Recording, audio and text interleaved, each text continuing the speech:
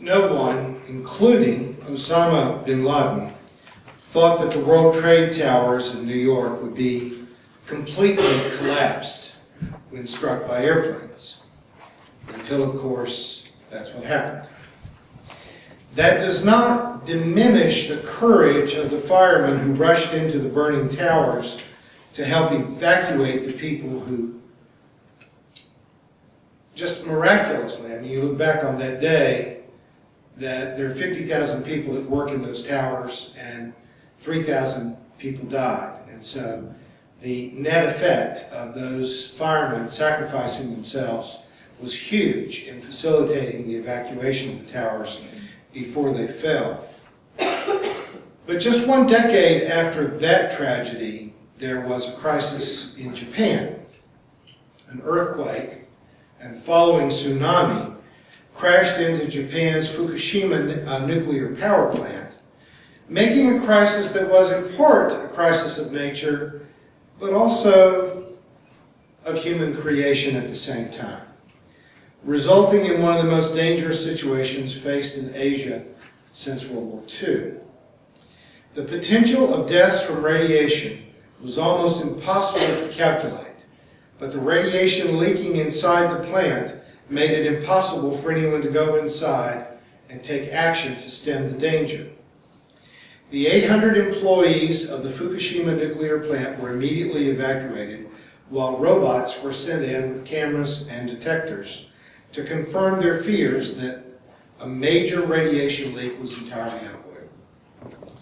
It was at that point that 50 men, firemen and nuclear power plant workers, volunteered to go in. The Asian media referred to them as the Fukushima 50. Prime Minister Nato Kan said, frankly, these workers are now prepared to die. Which was a good thing because many of them did die. And you have to assume that all of them have dramatically shortened their life expectancy by exposing themselves to such high levels of radiation. I doubt that anyone volunteering for military service or any other form of public service could have been as certain of stepping into dramatic personal sacrifice as did the Fukushima 50. And as the weeks went on, their numbers grew.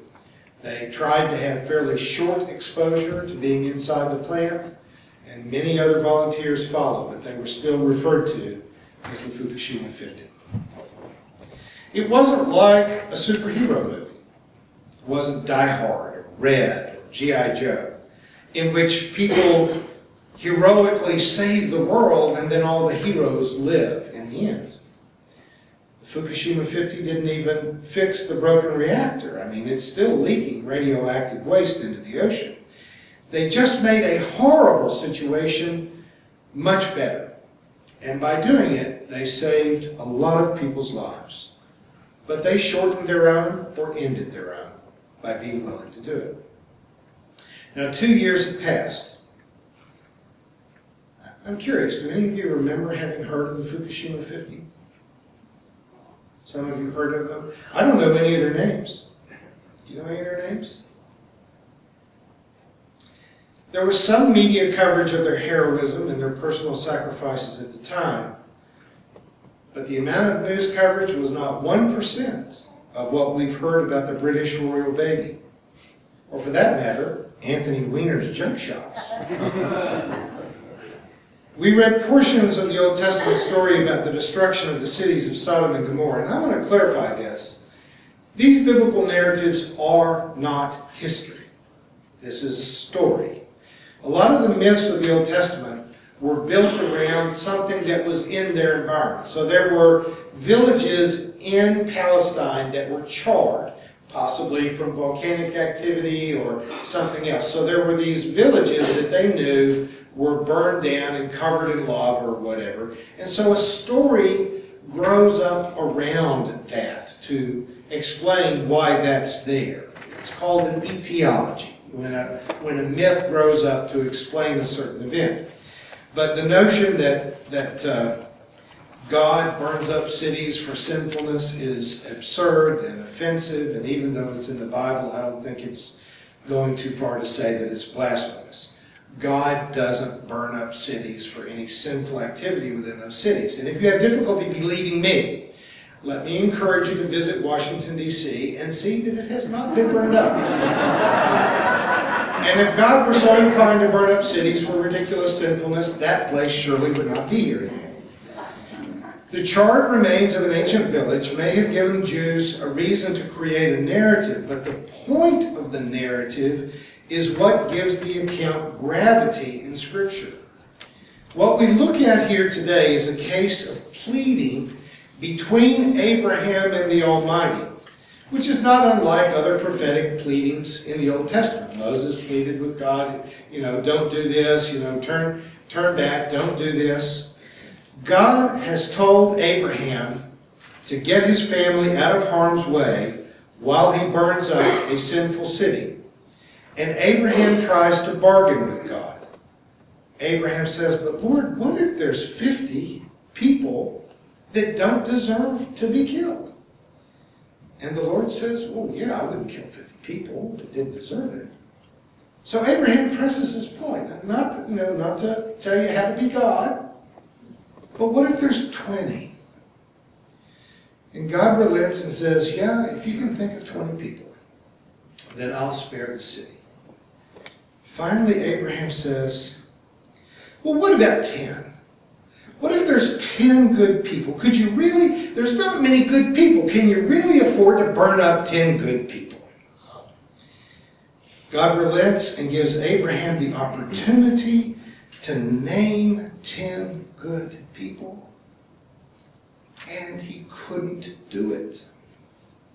He couldn't think of 10 neighbors and countrymen that deserve to be spared. So, what makes these stories powerful is its existential point. Could you name 10 good people? What I find interesting about the martyrs of our memory is that they're all dead. When I took a course in religious biography at Harvard, we studied the lives of some of modern history's most remarkable people: Gandhi, Martin Luther King, Dorothy Day, Oscar Romero, Reinhold Niebuhr. And even though my professor, Dr. Harvey Cox, had known most of those people as his personal friends, to all of us who were his students, they were dead. When we bought this building, I framed some social justice posters and some pictures of people that I wanted you to see as you walk through the building to remind you of what we're striving for. And I put up pictures of the people that I just mentioned, King and Dorothy Day and Gandhi and Black Elk and many others.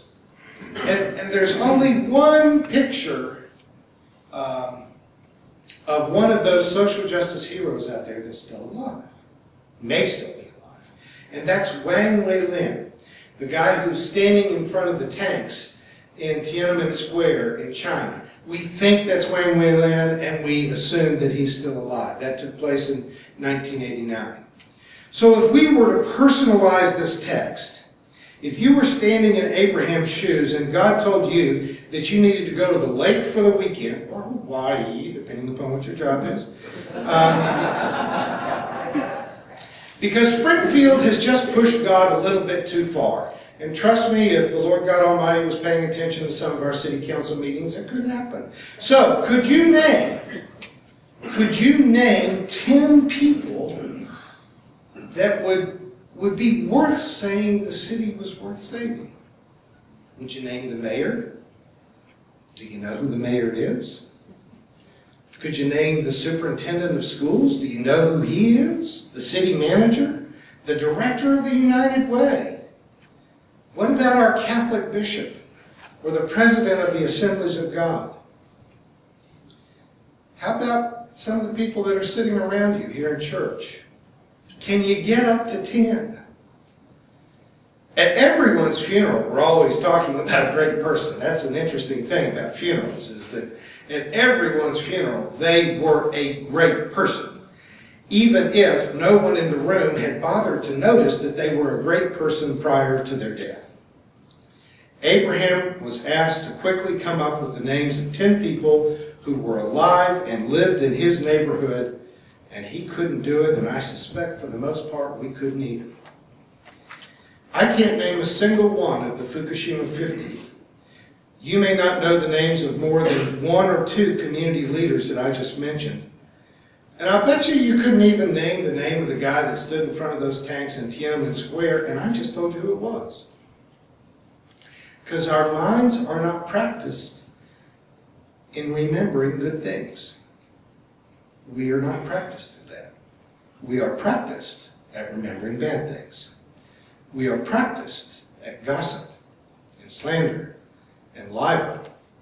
But we're not practiced at noticing what is good and honorable and filled with character among the leaders that are all around us.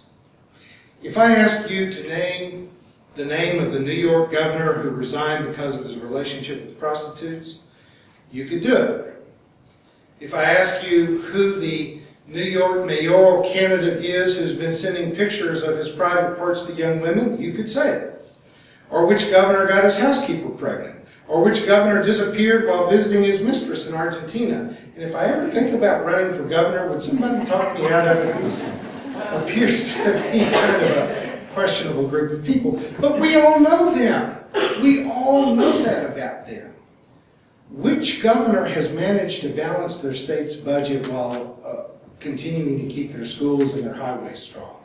We don't know. Some of that is because we're trained to think about people's failings and to define them by their weaknesses. And whenever someone sticks their head up above the crowd, the majority instinct is to try to find some plausible reason to cut their head off their shoulders. Our government is starved for leadership, but no one really wants to step out of line. As soon as you step out to the front of the line, there's 100 people that volunteer to put a dagger in your back.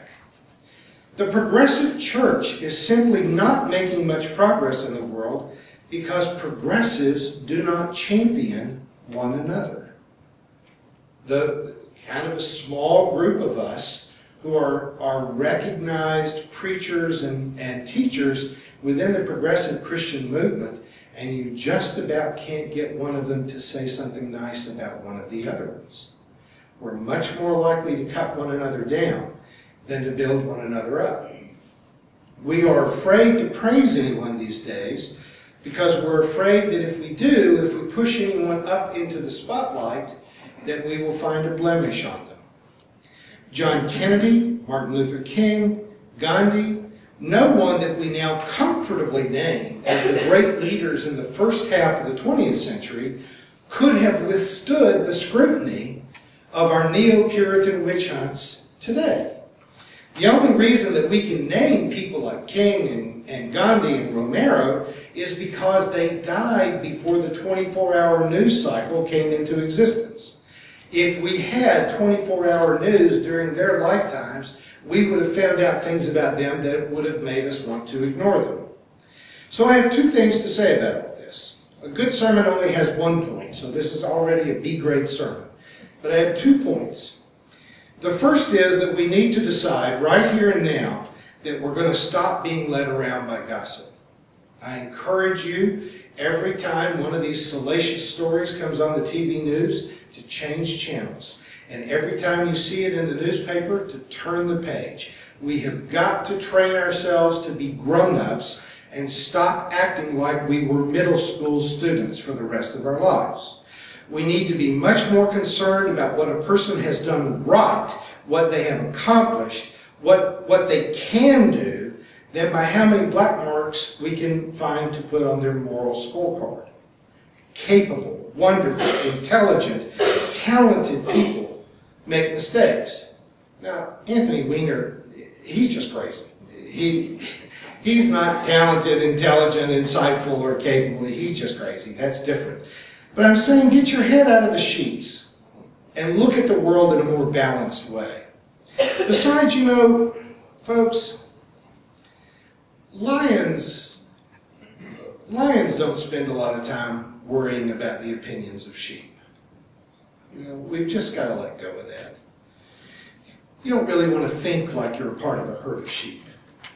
The second thing that I want to suggest to you is that you try your best to live in a way where you earn a place on that short list. That when someone comes up with an opportunity to write a list of truly good people, that you've lived in a way that you make that list. Sure, if you stick your neck out, someone will try to cut your throat. But that famous poem that was mistakenly attributed to Mother Teresa, it may be trite because of over-repetition, but I'm going to read it again. People are often unreasonable, illogical, and self-centered. Forgive them anyway. If you are kind, people will accuse you of selfish, ulterior motives. Be kind anyway. If you are successful, you will win some false friends and some true enemies. Succeed anyway. If you are honest and frank, people may cheat you. Be honest and frank anyway. What you spend years building, someone could destroy overnight. Build anyway. If you find serenity and happiness, others will be jealous. Be happy anyway. The good you do today, people will often forget tomorrow. Do good anyway. Give the world the best you have, and it may never be enough. Give the world the best you have anyway. Now, folks, the only proverb that I can claim as my own that is original to me came to me after years of experience in ministry. My proverb says that if you light a candle in a dark place, you will draw bugs. I realized this after years of trying to do really good things in ministry and always being confronted by irrational, jealous, hypercritical, and sometimes plain old stupid opposition. And that was just the clergy. No good deed goes unpunished. But that doesn't mean that you shouldn't be the one who is ready to be inconvenienced or to have to make a personal sacrifice to do some good thing. You may never be called upon to run into a nuclear reactor that is filling up with radioactive material. But aren't you glad that there were some people that had the courage and the character to do it? And really, wouldn't you like to be that kind of person that could make that kind of decision to be self-sacrificing for the benefit of strangers? Leon Bloy said that anyone who is a Christian who is not a hero is a pig. Now, I know you don't want to be pigs. So if Bloy is right, you know what you need to do. Don't be shy. Don't be timid. Don't be swayed by gossip or the fear of judgment. Go be a hero. Amen.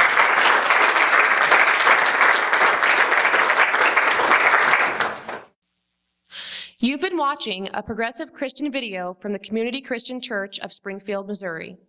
We encourage our viewers to donate to our efforts in feeding the homeless and hungry of our community. Write to us at reverenddray@aol.com for more information.